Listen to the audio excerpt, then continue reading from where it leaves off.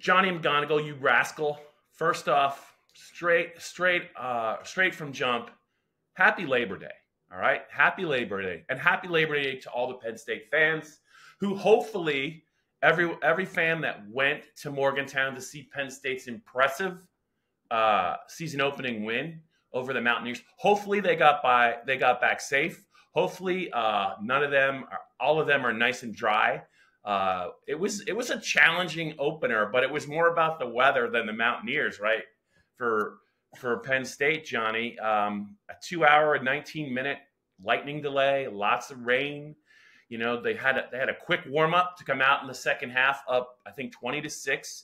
They score again right away, and that really, you know, they shut out the Mountaineers' porch light, I think, with that drive, and then it was just their athletes, their depth. Drew Allar, all of it. So many positives, Johnny, which leads us into James's Labor Day press conference, noon on Monday. We both have, I think, some stories up on PennLive already. There will be more coming. There's going to be more podcasts with you, me, Max, Ralph. We were all out there. Joe Hermit was out there. But, Johnny, I'll start with you. Your top reaction or two to what James had to say with Penn State now getting ready for their home opener against Bowling Green. Yeah, Bob, first and foremost, off the jump, I'd like to give a shout out to our guy, Joe Hermit, because he got the photo of the day. Harrison Wallace, his first touchdown, threw up a peace sign and seemingly locked eyes with the camera. Blew up on social media, got some justifiable, publicity there. Our guy Joe Hermit, the best as usual. The full team at PennLive was doing some good work in Morgantown, and like you said, Bob, after the press conference as well, you have a story up, I believe, on Drew Allar, the swagger, the confidence that he played with, and not only played with but earned is what James Franklin said during his press conference. We saw it on Saturday against West Virginia. Him scrambling, running confidently. There was a downfield fake. It was like a Josh Allen type deal where, Josh Allen's like 8 yards running downfield and he still does a pump fake to throw a linebacker. Stiff-armed a dude. He's jawing with defenders. He got in the ref's face early because he was upset over some simulating snap counts, I believe, which caused the fumble early in the game. So I just thought that was really interesting to hear James talk about Drew in that manner, that, as a second-year starter, you should be different. You should have a different edge to you. You should have more confidence. And Drew showed that in week one. And I thought that was one of my biggest takeaways of the season opener. Yeah, and you mentioned somebody like Josh Allen. Look, Drew Allar is not Josh Allen, but he is significantly different this year. I think even the Penn State, I don't know how much you could tell maybe on TV, but in person and just watching him, he's still 235 pounds. He was a couple lbs, I think, bigger last year, but more importantly, James mentioned the strength and conditioning staff. He looks different. He's 235. He looks every bit of 235 because he's every bit of 6'4" at least. But it's clear, right? His movement skills are different this year. And for a guy with a rocket of an arm, that's a huge deal because time after time, it wasn't just he finished with 44 yards rushing. He had 3 runs of 10 yards or more, 10, 10, and 15, I think it was. But he made plays in that game on third down. They were not designed runs where either nobody was open or West Virginia's rush was starting to get to him. And I don't think he makes those plays last year. I don't think that he was quite nimble enough or maybe comfortable enough, to not panic and to just kind of look for the lane and then accelerate upfield. And that's a big difference. Those 2 or 3 plays in that game made a huge deal. Penn State's defense is going to keep him in just about every game, probably every game this year.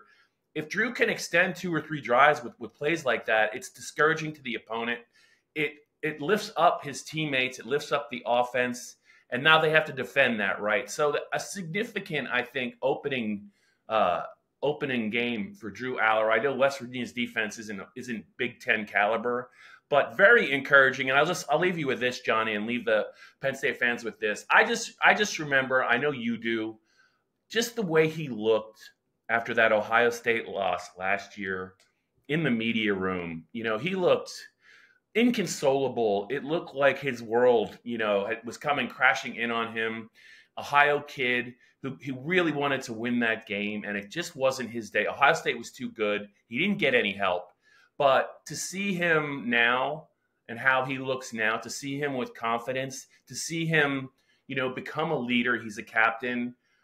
He has come such a long way in less than a year, because I think that game was in October.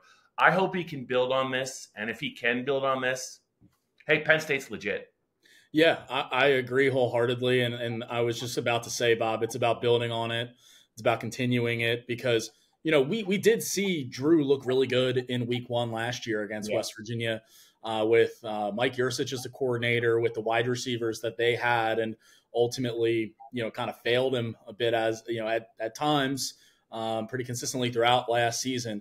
But what you mentioned and what we just talked about with the swagger and the confidence and the running of the ball with Drew, I think is really important. I mean, 4 of his 6 runs against West Virginia went for first downs. They extended drives. They ended up in touchdowns. And when you complement that, and it's really just a complementary piece to what he already brings as a big arm passer in an offense now with Andy Kotelnick that is scheming receivers open. The explosive plays were hitting. I think Drew had eight completions in the first half. 6 of them, I believe, went for 15 or 18 yards or more. 2 50-yard throws in the first half. We know the bomb to Amari Evans that he came back for, which set up, that shoulder, that end zone throw. Yeah. And the half was, a big exclamation point. And then earlier in the game, the 50-yard catch and run that Harrison Wallace had. I mean, what a game, for Trey Wallace to establish himself as his team's #1 wide receiver. We talk about having to build on things with Drew. That's something you want to see Harrison Wallace III continue to build on as well, obviously, as the season goes on and for him to stay healthy. But, that's the kind of receiver that Penn State thought it had last year before injuries derailed his season. It's a hell of a game. It's a hell of a start for Allar, for Wallace, for Penn State's offense. It's just got to continue to go. But I really liked what I saw from those 2 guys, and then schematically from Andy Kotelnick. Yep, I think my favorite throw of Drew's on the day was the second touchdown throw to Wallace, where he put it, and also the athleticism and the awareness of Harrison Wallace to know where he was by the boundary to get his feet down. But Drew put it, he put it in a great spot, and it was really, that he was out of time, right? There was only, I think, 10 seconds left on the clock when the ball was snapped. That was my favorite throw. I think he finished 11 of 17, Johnny. There were only 2 throws that I can remember that I think Drew wanted to have back. He missed Amari Evans in the first half. Across the middle, he threw it behind him. And there was a throw from the far hash. He threw it out that was late. And, I mean, if it had been, it could have been intercepted if it was closer maybe to the receiver. But other than that, that's kind of nitpicking. The other 15 throws were really, really good. And last year, when Drew had some games where he threw the ball a lot, there were a lot of throws maybe that either they were too hard or too high or just not, accurate enough. I thought he was extremely accurate. He made some really, really good throws. Very encouraging. It is West Virginia. He looked great against West Virginia last year, right? So let's not anoint him yet. But I just wanted to say, I noticed we always talk about Dane Brugler. I think Dane Brugler's top 50 list going into the season, Drew was number 50 on his list, which I think was aggressive, a little bit aggressive, right? It's a talent-based projection, but that's what Dane does so well. And after this week, he's not 50 anymore, but he's going to have to, if he can kind of piece these games together and stack them, and especially against some Big Ten defenses like Drew's going to do quite well for himself. But Johnny, to get back to something you said, and I wanted to get your reaction. The nuance of Andy Kotelnicki's schemes. James talked about it today. He was actually asked a question about Julian Fleming, and Julian Fleming. You look at the stat sheet, you look at the numbers, and you feel like he just was, he was an afterthought in the game. But James, talked about some plays that Julian Fleming had an impact on. James says control what you can control, and that's what Julian does. The precise route he ran, I think that set up Tyler Warren's touchdown late in the game, where he kind of occupied the safety by running the route exactly the way that Andy wanted him to. He mentioned that. I also think he ran a really nice route on Harrison's first touchdown, where Harrison was the outside receiver inside, and Fleming was the inside receiver on a twin to the right. Julian eventually worked his route to the outside. I believe Harrison cut inside of him.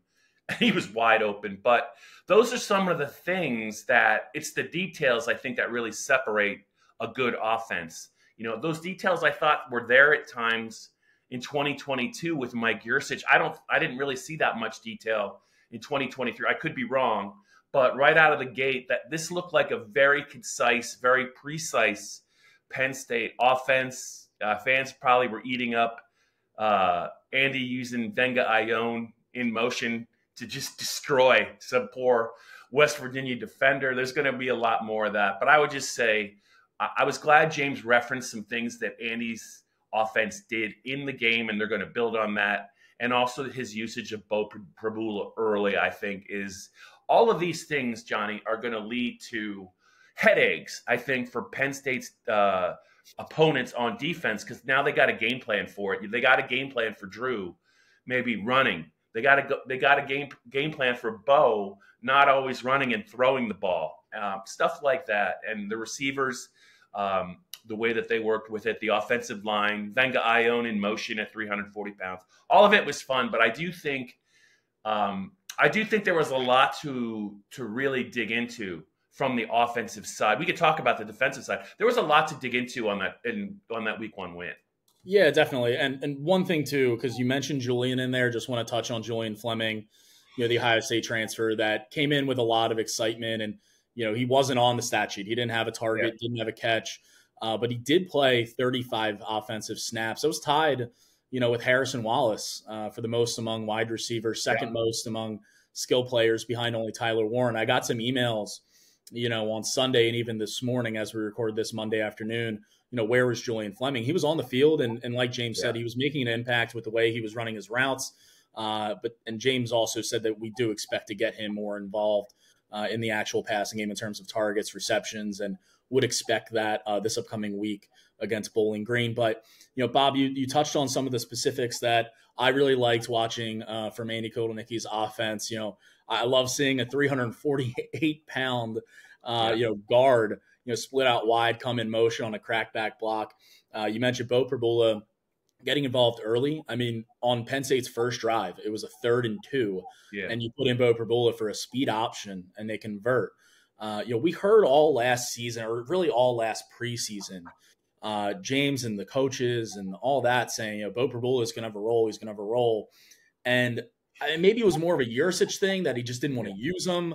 But Prabula, it felt like lip service by the end of the season, because you looked at how he was used last year. It was primarily, garbage time. I mean, they filtered him in a little bit more as the season progressed and towards the end, and even in the Peach Bowl. But, I thought that was a real statement of intent, from Andy Kotelnick and this staff, that Bo Prabula we're saying he's going to have a role, and he is going to have a role. And so I like that. Nick Singleton and Katron Allen on the field at the same time in the shotgun, not just the T formation that we saw last year. Nick lined up in the Wildcat at one point, but a false start nixed the play before it even happened. So some really cool wrinkles. And talking to some of the players after the game, I think one of them told me that, that was only a third of the playbook. That's nothing. Right. You haven't seen nothing yet, is what Trey Wallace said. So I'm sure a lot more pre-snap motions, movements, formations, and pairings out there that are going to surprise us, Bob. Considering that we don't have 11 on 11 access in terms of practice and what we see. Right. They keep that pretty under wraps, and so I think some Big Ten teams might be surprised by what Andy trots out there. But this is kind of what we expected in terms of creating space for playmakers. You consider who scored the touchdowns. It was Harrison Wallace, Tyler Warren, Katron Allen, Nick Singleton. That's Penn State's 4 best skill players and they all found the end zone. And I think that speaks volumes to what Andy wants to do with this offense. Yeah, and one other play I noticed on offense. He lined up Singleton outside as a receiver, brought him in motion and gave it to him on a toss almost at full speed. I like that. It's the little things, right? That getting your players and using your players' best attributes. James talked about that towards the end of 2023, whether it's Omari's speed or Nick's speed, getting Nick the ball at top speed, right? Don't let him work up to it. And he did that on that reverse. Just simple stuff to free them up and to exploit what they do well. I know it's not easy. It sounds easy, but it looked like Andy made it look easy against this West Virginia defense. Let's flip it, Johnny, to the defensive side here on the Blue White Breakdown.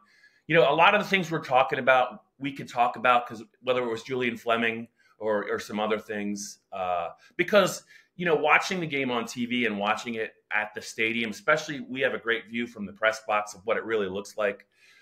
I mention that because I got an email. The game wasn't even over, and I'm not going to mention the person's name, just piling on Abdul Carter for not doing much in the game. And much like Julian Fleming, if you look at the stat sheet, it's not going to be kind to Abdul Carter, who's making the switch from linebacker where he excelled to edge rusher, which makes sense. I think he's dropped a little weight. He's like 253 now. But in the game, one solo tackle, right? He had, I think it was 3 penalties. One of them, he hit somebody out of bounds. I think he was offsides twice. And I just think that if you're watching the game on TV, you don't see maybe some of the things we were able to see. I think it's very unfair to say he didn't play well in the first game at defensive end because he had 1 tackle. He had the penalties. They need to be cleaned up. But I did see it. James talked about it. He gave that offensive line hell. They had a good left tackle. They needed to give him help. I thought he got home 2 or 3 times almost. Just missed. He beat him inside once. He beat him outside. The ball either came out or the running back chipped.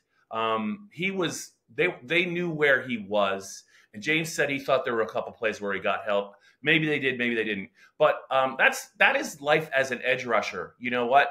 They're only going to remember the sacks. But in this day and age where the ball's coming out quick, 10 sack seasons are rare. Does he hurry the quarterback up? Does he force the offensive line to commit multiple bodies to him and free up maybe some of his teammates? That's what Abdul can do, especially with Deny on the other side. I thought his game was much better than the stat sheet kind of portrayed it to be. I think he will get better. He's going to have some games where he's got 2 sacks, a couple of forced fumbles. He was close on a lot of plays. He can be better, but I think if you're a fan and you think he played badly against West Virginia, I think you're mistaken. I would agree with that, Bob. Like literally, I just echo everything you said there because there were times watching the game where you look at the stats and we have like live stats going, in-house live stats on our computers during the game, keeping tabs. And you see the tackles rack up for KJ Winston, for Jalen Reed, and all these guys, and you're like, "Wow, Abdul's pretty down there." Like, but it wasn't a surprise. It surprised me a little bit because we see his get off and we see him affecting the pocket, and he had a couple of inside moves that just completely burn his guy. But they kept a running back in for pass protection. Credit to West Virginia's running back because I thought they were great. I thought they were great in pass pro. And West Virginia didn't really even throw the ball that often. I mean, we kind of knew that West Virginia coming into this game was going to be more run heavy, try to grind it out. And I think they had the 6th most rushing attempts of any college football team last year. And that played out this game. And so kind of coming into it, I didn't think it was going to be a game where Abdul Carter was going to have a lot of opportunities to, get a strip sack or anything like that. So I think West Virginia did a pretty decent job on him. And like you said, knew where he was on the field, at all times. There was also always going to be growing pains with this. It's a new position for him. We saw him rush the passer, as a linebacker a lot last year and standing up even in the prowler packages, the 3rd and long, obvious passing downs. But this is a new position and it's week 1. So, overreactions, it's very easy to do that. after a week 1 win where you want to nitpick and you want to see what can improve. And obviously there's a lot to improve. Even the guys who played well, like really well, like outstandingly well in the box score, there's things for those guys to improve too. I just think, a little bit of patience, for Abdul moving to a new position, but I did think that he played pretty well. Just again, the box score wasn't going to show that. Yeah, and James did say, and I think that James is very much like this. He takes his day after games very serious. The Sunday walkthroughs, correcting. I think everyone gets to hear it if he's unhappy. He said he made a point to kind of talk with Abdul about the penalties. And he said Abdul was very receptive to what James was saying, and he was pleased with the reaction because, those penalties are not going to matter in a game where you are in control, by early in the third quarter. Those penalties could matter against the Ohio States and USCs. Now we can talk about USCs of the world in the second half of the game. James did point that out. I just want to talk about Penn State's defense a little bit and say, guys who passed the eye test physically and on the field, obviously Jalen Reed and Kevin Winston. I thought, A.J. Harris and also Jalen Kimber at corner, they started. James said, hey, look, just pump the brakes. There's going to be a lot of guys start at corner because we like them all. Those guys all passed the eye test physically and in the game. Tony Rojas, we've been talking about him ad nauseum since he was probably, the second, in his second month as a January enrollee. But man, is he fat? When Abdul and Rojas were pursuing Garrett Green, I don't know if it was on that 2-point play or I felt so sorry for whoever. I think it was Garrett Green. I felt sorry for him to see those guys at 245 and 253 running at him with just vengeance in their hearts. They just tracked him down. He passed the eye test. Denied Dennis Sutton is another guy that I don't know how his numbers looked. He had a couple of plays there late, but just to see him physically whipping people with probably 5% body fat was impressive. I bring all this up, Johnny, because all those guys look really good, and they're only going to get better. But I wanted to ask you about Smith Vilbert, number 92, who prior to the West Virginia game, really you have to go back to the Outback Bowl that ended the 2021 season when he had 3 sacks and a half. James talked about him, I think, at Media Day, saying, look, he's a big part of our plans. Of course, they had just parted ways with Jameel Lyons, who I'm sure would have been a big part of their plans, but they need desperately a 4th edge rusher, right? You just can't go through a Big Ten season with counting on 3 guys, as good as Abdul and Denai might be, as high as they are on Amin Vanover. They need a 4th guy. I thought late in the game, Smith showed a little bit to me. He's definitely gotten bigger. He's lankier. He's got leverage for days with those long arms and legs. He looks like a defensive end now. And James praised him and he had some serious praise on him there at the end. I think he said we're going to know about him on the national level at some point this year. I don't know. I don't know if I'd go that far yet, but James has been right a lot of times. But I was curious to what your thoughts maybe on what you saw from Smith Vilbert, and also what James said about him, because it's going to be a big deal at some point. They have to find another defensive end. Yeah, definitely. I thought Smith Vilbert played well, and really his first extensive action in the last 2 years. I think he appeared briefly in the Rose Bowl, if I'm correct, but really, over the last 2 seasons we haven't seen him. And so, like you mentioned, Jameel Lyons no longer with the team. Zariah Fisher out for an indefinite long-term period with an injury. So they do need that 4th defensive end. And at this point, it is Smith Vilbert, right? And, you talk about the depth of this defense. Elliott Washington made a nice play with the interception late. There were guys flying all over the ball, even though Cam Miller didn't start at corner. played well, I thought. And so when you have your starting defense, your top guys flying, I mean, Jalen Reed was a bat out of hell. That his hair was on fire from the jump. Yeah. KJ Winston had 8 tackles in the first quarter. You mentioned Tony Rojas. I thought he was, as legit as advertised there at the linebacker. I thought Kobe King was good in run defense. Dom DeLuca even got in there and made some plays, and was in there on one of the 4th down stops. Zane Durant was a handful at defensive tackle. And you talk about the rotations and depth. I mean, at D tackle, you had Devon, Jay Thomas. You had Zane Durant, Hakeem Beamon, Keziah Israel. How about Keziah running down that quarterback from from middle of? I think he ran down Garrett Green. I'm like, what? I thought it reminded me of that Michigan defensive tackle tracking Katron Allen a little bit last year. But I was like, whoa. Yeah, he tracked him down and just kind of grabbed him at his heels and tripped him up. I mean, those are the kind of plays you want to see from your 2 deep on defense, even if guys aren't starting, that they're still obviously pushing for more snaps and more time. And you saw that.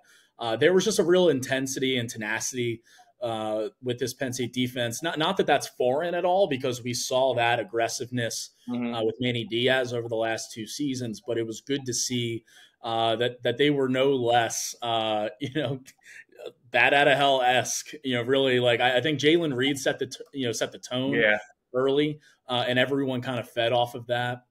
High marks for me for Penn State's defense in their first game under Tom Allen. They came out with that 4-2-5 look on the first snap. I think Jalen Reed at that Lion spot is going to be invaluable, as the season progresses, and as long as they can keep that intensity and play smart, because there were penalties and it wasn't just Abdul, some procedural penalties and stuff you want to clean up after week 1. But, I thought it was all systems go from the jump. And Garrett Green, he was in hell in that first half. I mean, the snaps and all that didn't do him many favors early on. But I was impressed by Penn State's defense, as I was the last 2 seasons. So to see them carry that over was a positive sign. Yeah, and I also think Tom Allen, and you want to talk about contrast and compare Tom Allen and Manny Diaz. Manny Diaz is as good as it gets as a defensive coordinator. The numbers are the numbers. Everyone loved him. He is a lot like Andy Kotelnick in terms of his schemes, and like very precise, and just preparing for Manny could not have been fun. It just could not have been fun. He made great use of all his players. But I would say this: I think Tom Allen also knows his stuff, but also the intensity just comes out when you see Tom Allen. Like, he is an intense guy, and I think I don't know that. Manny probably is intense too, but like, you could see it with Tom Allen, the way he coaches, the way he blows his whistle in practice. Just talking to him, he kind of works himself into a lather in a good way, right? Mm-hmm. And the reason I bring that up is I think Penn State's defensive players are going to feed off that, right? Like, they want to play hard for him. They know he has their best interests at heart. He's going to try and play his best players. That's why the 3 safety look is going to be very popular. And I think that the Penn State players are going to. They play very hard for him. They play very hard for Manny. But just thinking about Jalen Reed, I don't think he'd ever admit this, but I think Jalen Reed is a very, very proud, very, very talented safety, a veteran. And part of me thinks, Johnny, that he's about had it with all the talk about KJ Winston. And I think he was like, hey, guys, I guarantee he's carried it with them all off season. And I think it just all came out, right? It all just came out. Yeah. He beat people up out there. He hit somebody. I think he knocked some bigger tight end. He almost knocked himself out, but it looked like it was going to be a completion in the first half. And he launched himself in a good way, not a targeting way, at a bigger body. He just played with reckless abandon. It was Cole Taylor, West Virginia's tight end. Yeah. The dude is 6'7", like 260. Yeah. And Jalen Reed dislodged the ball, and he came up, and it looked like he knocked the wind out of himself almost. Yeah. but he just couldn't help himself. Yeah. I think he wants the world to know that there are two safeties at Penn State at least who are going to play in the NFL. And I think it's a healthy competition. I think they motivate each other. But I think in a world where maybe if Winston was on another team, I think we'd be talking a lot more about Jalen Reed. It's a luxury to have three safeties like that, and to have those two back there, as in they are enforcers. They are enforcers, and I think you're going to see that. So I think this is a good problem to have, where maybe he said he's got a chip on his shoulder. I think Penn State's good with that, and I think it's going to those two are going to feed off each other if they're healthy all season, and it's not going to be fun really trying to go across the middle with those two guys lurking, and it's not going to be fun if you're a quarterback and you have to pass knowing what's coming off the edge. It's really cool to see, and I do think Tom Allen. I don't think there's a big drop-off, if any, between Manny and Tom Allen at coordinator. Yeah, and something to consider there too, Bob, is that obviously you replace Manny Diaz as the coordinator with Tom Allen, but all the other pieces on the defensive coaching staff stay the same. Anthony Poindexter still the safeties coach, Terry Smith still the corners coach, and Deion Barnes, coaching the defensive line. So there's continuity there, and especially we just talked about Jalen Reed, KJ Winston. The corners coming in, A.J. Harris and Kimber, I thought played well, and Cam Miller when he got in there and played well. In the secondary, having that continuity and having a base from which to work and knowing what works. I mean, Poindexter coached Jair and Jaquan, and you look at the corners who just left, and Joey Porter before that. So there's a succession plan, for Poindexter and Smith's perspective, and they know what they're doing. And so I just think that's something that can't get lost. Obviously, Tom Allen, being the new play caller, is going to get all the pub and the credit.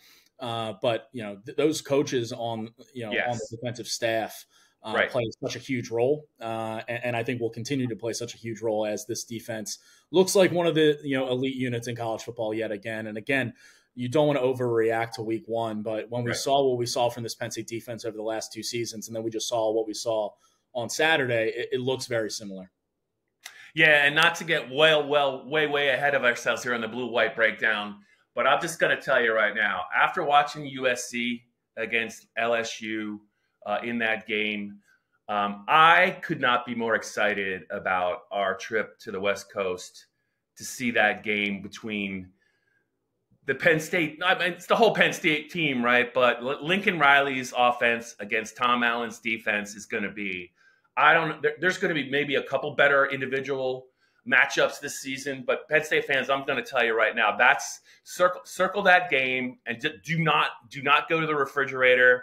Do not go to the bathroom when Penn State's defense is on the field against Lincoln Riley's offense, because between the talent on both sides and the coaching on both sides, that might be more than any one matchup. That's the matchup right now that I want to see more than anything else so far moving forward in the season. Yeah, Bob, and looking ahead at this point, you don't want to look past 1-0. You don't look past Bowling Green, but this was a big one to get out of the way early at West Virginia to get this win under your belt, because now you go Bowling Green at home, you get a bye week, Kent State at home, Illinois at home, UCLA at home, and then you go out to USC. I mean, at this point, Penn State should be undefeated. Going into that, I'd be stunned if they weren't undefeated going into that USC trip. I mean, and at this point, Penn State's going to be favored in every game except the Ohio State game and maybe USC. I mean, if USC is undefeated at that point too, then we could be looking at just a phenomenal matchup out in LA. I think it'll be good regardless, but this is a big one to get under Penn State's belt early, against another power conference team, regional opponent, and be able to, obviously win these next handful of games, but also just get a lot more guys in, find out more what you got in terms of, the 2 and even 3 deep, especially in these next 2 games, especially this weekend. But Penn State's in a really good spot right now. And especially you look at what else happened in the country in college football in week 1. And even week 0, some ranked teams losing that you didn't expect, or some really close calls. I mean, shoot, Oregon had a close call at home against Idaho. Yeah. Virginia Tech went and lost at Vanderbilt. Virginia, and the list goes on. Florida State lost to Georgia Tech week 0. Things can happen week 0, week 1 that you really don't expect. That first game jitters and the rustiness and everything else that goes along with that. And for Penn State to come out and be so thorough and convincing and resounding in that win against West Virginia, it felt like the difference was more than 22 points. And so just a really good week 1 for Penn State. Yep. All right, Johnny, enjoy the rest of your Labor Day Monday. Penn State fans, I hope you have a great Labor Day Monday. We'll probably be back at some point. I don't know. It'll either be Johnny and Max, or me and Max, or me and Johnny. I can't get it all. I can't get it all together. I'm excited. It's nice out. Penn State's 1-0. We'll be back later in the week with more podcasts. Johnny, stay out of trouble. I'll check back with you later this week. I'll do my best.